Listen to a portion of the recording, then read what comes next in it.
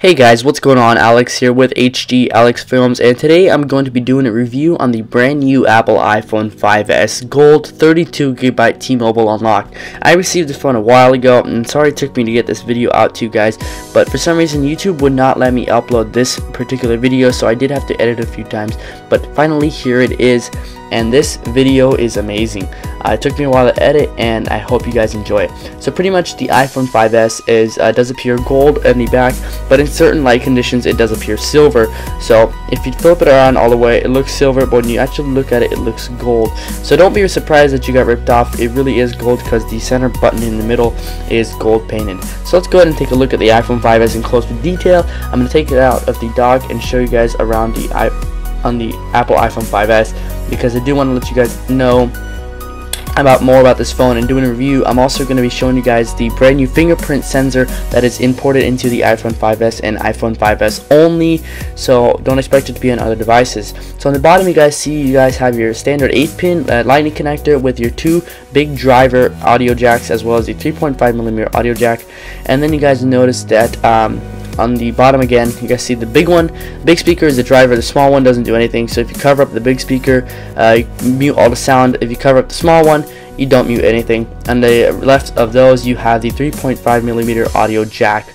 So over here on the other side, you guys have your ringer on and off switch, as well as your volume up and volume down buttons.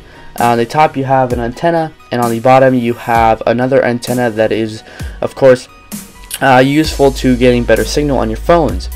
Over here on the top you have your mute on and off section, as well as on the top you guys see your slider button, and on the side you have your micro SIM slot right here for your micro SIM card. In this case mine is unlocked. On the bottom, on the back and the front is where the most action takes place. You guys have the brand new 8-megapixel camera with a brand new brand new microphone, as well as the True Tone flash, which some people get it mistaken with two-tone, because it technically is a two-tone. As you guys see, the top flash is like a white, with the bottom flash is kind of like a pinkish orangish flash.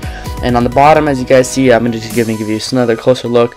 Some more stuff on the side, the audio, all the audio on one side, and then you guys have the top, the new FaceTime camera, as well as the bottom, the new fingerprint camera.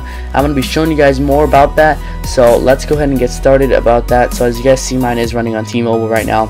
It is getting really good signal. It is not bad at all. So let's go ahead and get started with the iOS. I'm just going to show you guys the iOS version for mine right now is 7.0.3. So this is the newest iOS version available. As you guys see right there, mine is a 32GB device, running on the carrier of T-Mobile 15.5. As you guys see, the version is 7.0.311b511. So that means that it is the newest and can be updated to any newer device no matter what. As you guys see over here to the side of the phone, I'm just going to show you guys now the new fingerprint sensor, basically how it works. The fingerprint sensor works with a heat sensitive touch as well as a fingerprint reader, so you can register up to 5 fingers. I'd like to register my 2 thumbs and my 2 index fingers because it's the best way to do it. From here, the 5 fingers, you can up to 5 fingers, because the 5 fingers just gives you a relative sense. Hopefully later in the future you'll be able to add up to about 10, because 5 fingers, you know, one hand, you maybe like to add more than that, of 5 fingers. So as you guys see, the fingerprints